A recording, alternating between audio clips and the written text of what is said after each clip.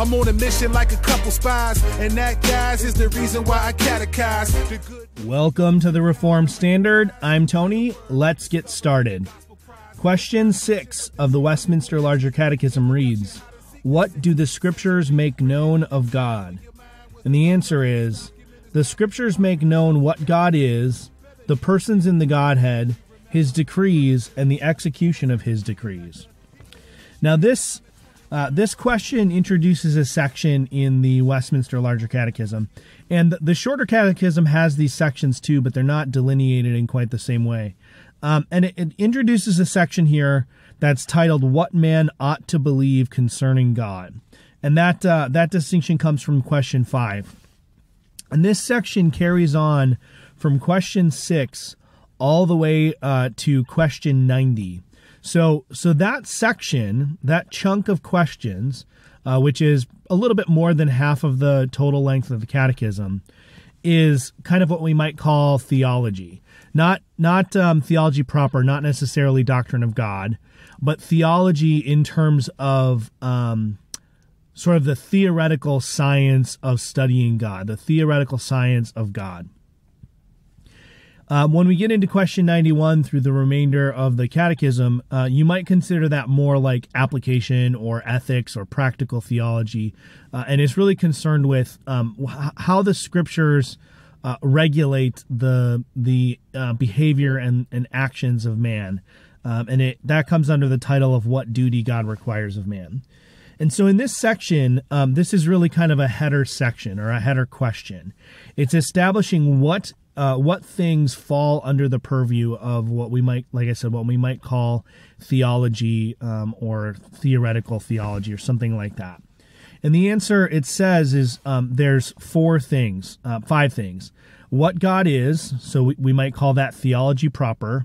The persons of the Godhead or in the Godhead, which also falls under theology proper. The Scripture or the Catechism here is going to talk about specifically about the person and work of Christ, but it also talks about here His decrees, which would fall under theology proper, and then the execution of His decrees, which is where we'll see the remainder of the sort of systematic loci of theology, things like soteriology, ecclesiology. We're going to see things about anthropology and the doctrine of sin. All of those things fall under the execution of God's decrees. So this is, like I said, this is a header question.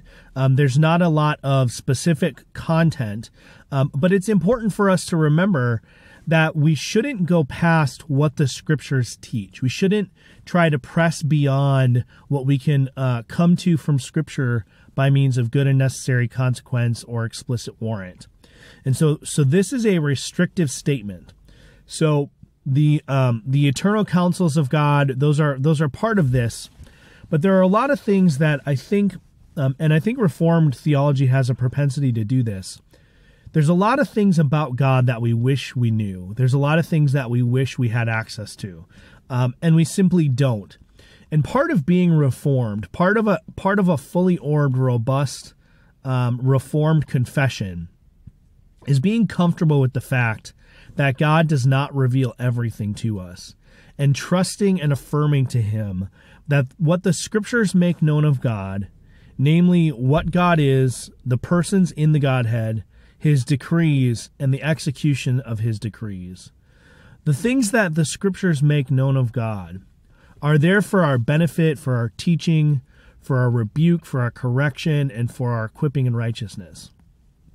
And if Scripture doesn't teach it, then we don't have to know it. If Scripture doesn't teach it, it's not necessary for us to know in order to know God the way that He intends. Do you know, if you want, you could know this? The Catechism, hey, the Catechism, hey. Do you know what the chief and the man is? And how the Father, Son, and Spirit do manage? Do you know, if you want, you could know? West Side.